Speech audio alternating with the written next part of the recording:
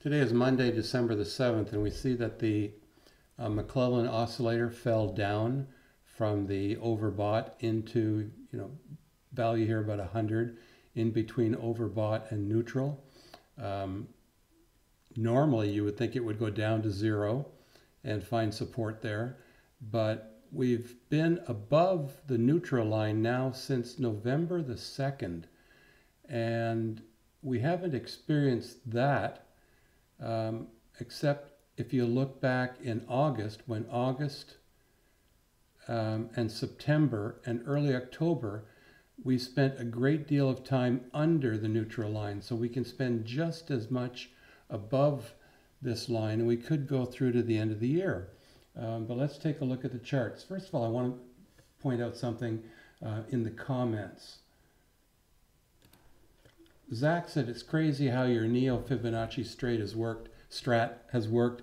I noticed some other stocks work this way back in May. To me, the Fibonacci's are just the way the market moves. We're going to take a look at BBY, which Zach bought today, and try to understand that trade. I've asked him to explain what he saw in this setup that he liked. And it could very well be this bounce here of the Chiku span off of the bottom of the cloud. If that's what he's looking for and he stepped in today, that's not a bad place to trade. You could take a little bit of a position in BBY here and say that this is where it's going to reverse. This volume was quite high, as it was on Thursday, as it was on Tuesday and Monday.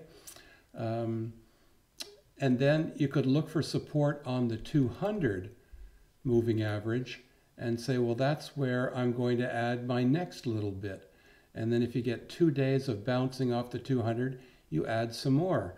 Or you wait for it to come down to the 200 SMA. Now, Zach is convinced that it's not going below 100, but to get down to the 200, it's got to hit 98.69 in the next few days. And since the 200 is flattening out, it doesn't look like 100 is going to be the support point with the 200 for some time. So that's not a bad strategy to step into BBY if you really believe that they're going to have great earnings. But let's take a look now at all of the markets. The Dow Jones pulled back from its highs. NASDAQ continued to make a new high today, and the S&P pulled back a little bit from its high, as did the Dow Jones. Apple continues to rock and roll. Great stock. I'm still short the January 115 puts, and that's collecting premium. And that's what makes me comfortable. Caterpillar had this pullback from its massive day yesterday. I think Biden has appointed someone that's going to head up his infrastructure.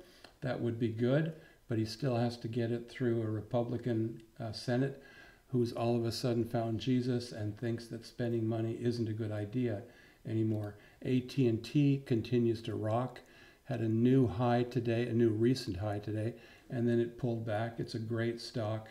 JP Morgan and US Bank, representative of the banks, they also pulled back. So let's take a look at some of our new stocks. There's Best Buy that we just talked about. Here's Square. Square's about to break out above this pennant here, and it would be a buy. So let's just put a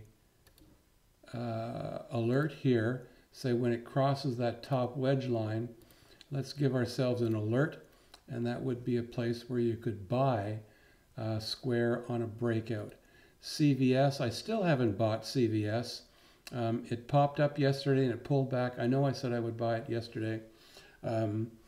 It's a good stock. I mean, I've got a sticky note here that says that I should buy CVS. I've got to put it right in the middle of my screen and not forget to do that tomorrow. What else are we looking at? We're looking at Sono. Sono has pulled back now, and what we need to be looking at is this gap. It's an awfully big gap, and it would be hard to believe that Sono could actually fill this gap. It's so huge, it's got to be an earnings gap. If you follow Sono, you would know if it's earnings or not. But one thing that could happen is it could come down to test the top of the cloud. So take a look at Sono. But this bull pennant broke out and then failed. So I wouldn't be stepping into that. And if I had profits that I had made on Sono, I would be taking them and getting out of them. And Boeing tried to make a new high today, a new recent high today, and it pulled back. This was its previous high close right there. And that, whoops, let's put that green line right here. And it now has pulled up above that previous high. So we've made a new high. We're above the 50% Fibonacci, but we still pulled back. If you believe that the airlines are going to make a comeback in the third quarter of next year, Boeing could be a good stock to play. What else do we want to look at? Let's just look at some oil and gas. Here's Exxon below the 200. The cloud was resistance here on the Chiku span, came back, and today the cloud, if we put a line right underneath the very low of the day, we can see that the cloud was pretty much support for the Chiku span. Another one, BP, not much happening there, approaching the 200. I wouldn't be playing oil right now. So where are we going now? We're still going higher. The market is still excited about new opportunities. The volatility index continues to be crushed, so that would indicate that the long-term outlook is pretty good. Maybe the medium-term outlook is a bit of a pullback, but certainly the long-term outlook is bullish.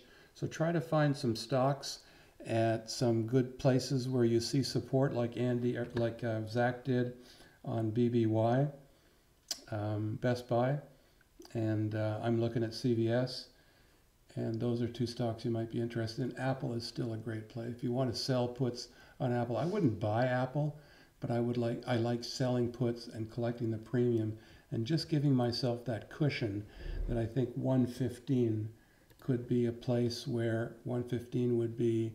Well, 120 is the cloud. The 50 is down at 117, and the bottom of the cloud is down at 115. So I'm pretty comfortable in holding January 115 puts for a pretty reasonable premium.